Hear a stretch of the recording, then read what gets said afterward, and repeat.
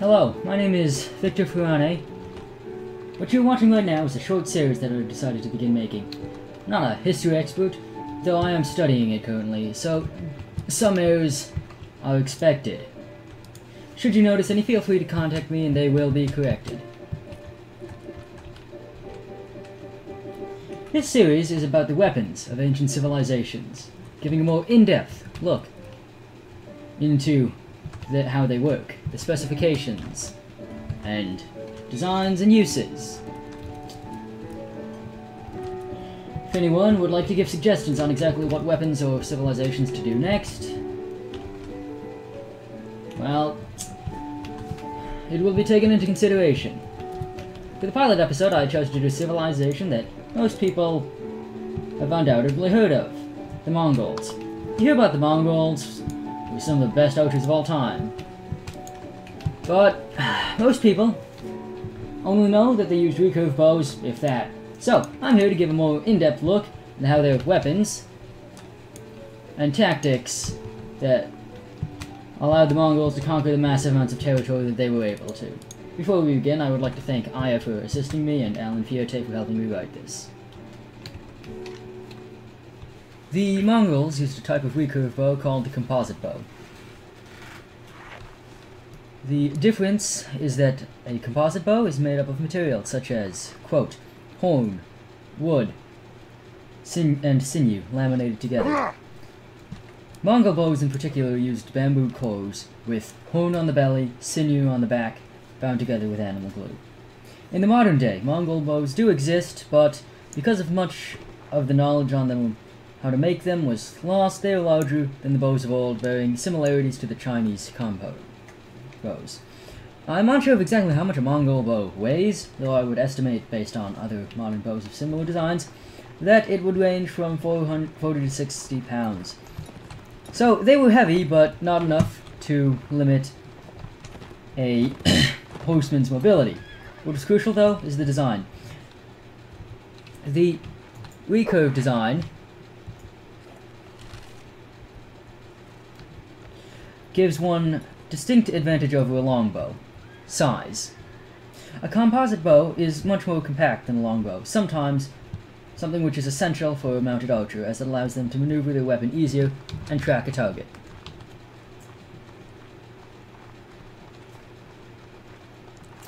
The recurve design itself comes with some advantages. It can boast a much higher amount of initial velocity than a traditional bow, with a longer draw weight. However, a recurve bow also has to be unstrung for longer periods of time, as there is more tension put on the bow itself. The bow was fired using a thumb draw.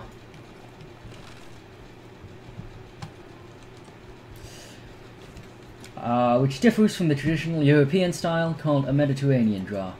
The Mediterranean draw uses the first three fingers to pull back the string, whereas the thumb draw uses the thumb instead.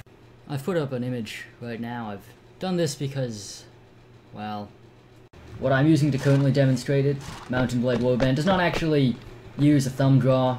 It's a game. It's not really meant for this kind of thing.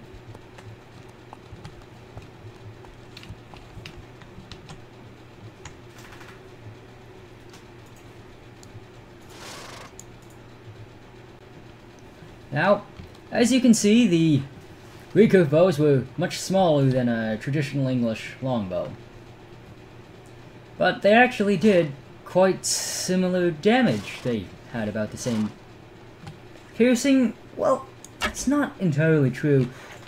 Recurve bows in general were weaker than a longbow, but that's because a longbow was meant to be used by foot soldiers. It was made for foot soldiers and could therefore use a person's entire body strength, instead of just the arms as a horse archer would have to do. Horse archer can't really put their entire body into it, they have to just use their arms. They can't use their body. That was what the recurve made up for. Yeah, and they both really did just about the same thing, could last in just about the same climates, fired about the same distance. Longbows usually fired slightly longer, but not Not by too much.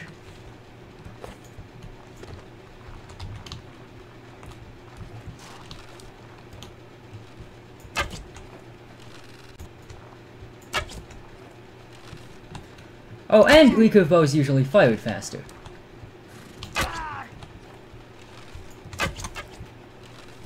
Than the English counterparts. Very good for horse archers who just can just speed around them. Shoot arrows into them. Actually, that was one of the traditional Mongol tactics. Just run around on a horse and then shoot arrows at them till they're dead, really. And worked, usually. To some degree. Another tactic they really liked was... well, I'll show you. Recording in 3, 2, 1. One of the strategies that the Mongols enjoyed employing was they first attacked a castle, fortress, or whatever, engaged the defenders for a short time,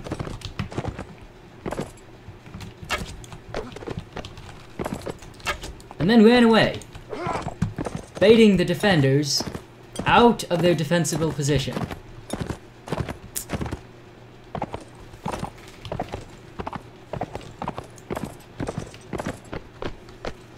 The defenders would then rush out and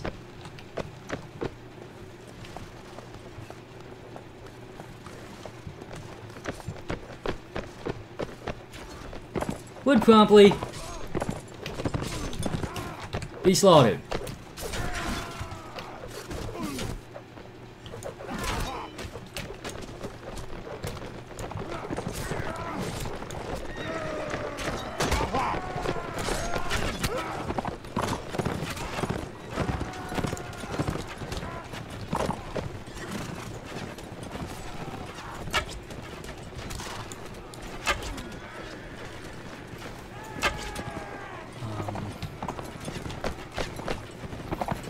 Now, with the defenses, well, mostly unmanned, the Mongols could simply just move into the city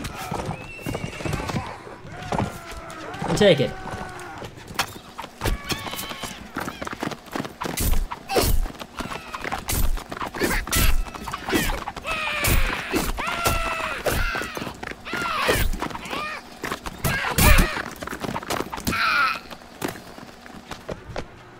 Well, I mean, they would if I was using an actual legitimate software. I don't think that...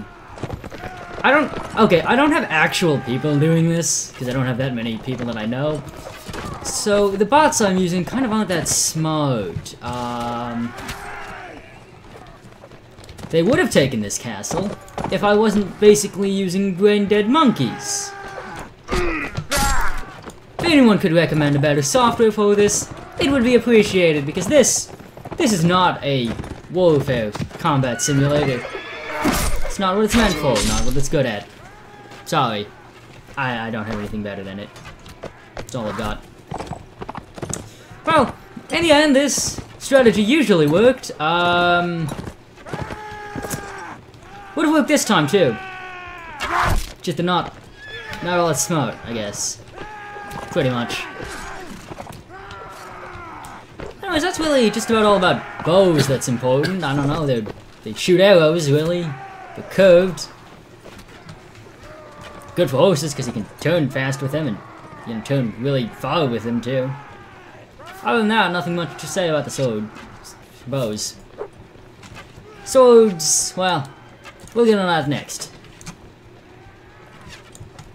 Mongol swords, there's not really much to say about them. They were just sabers. Curved swords, really. Nothing really special about them. There's just nothing much to say about them.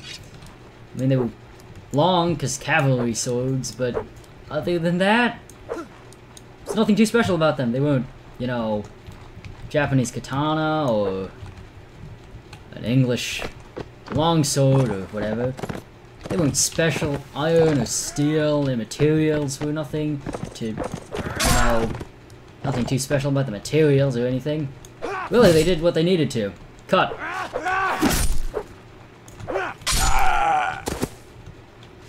Though apparently, not as well as Nord's. But really, yeah, there's nothing too special about these swords.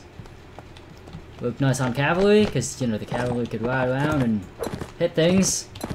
But really what they were used for was once you got inside the city, well, you're inside the city now, and you just start swinging left and swinging right and killing a bunch of civilians.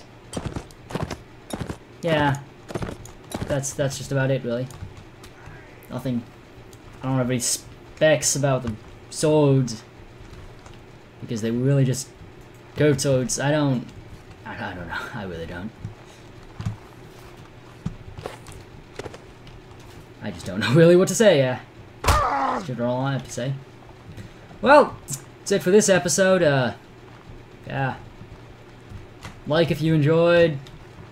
Thanks for Eiya for being here and helping somewhat, I suppose. Yeah, it's the Mongols. Mostly their bows. Something about their swords. Nothing much. Something about their tactics as well. Yeah, I'm not a historian. I mean, I'm learning to be one, but I'm still not. So, till next time. Suggestions on how to improve this would be appreciated. As well as any suggestions on a better software to use than a video game that came out about 5 years ago. Because it turns out this software is not actually meant for simulating combat. That's all, and see you again next time. Once again, I would like to thank Eiya for helping me with the recording of this, and Alan Fierte for helping me with some of the writing. Though I did do the last bit with no script. Just ad-libbed it. Yeah, thanks anyways. Comments, concerns, down below. Thanks.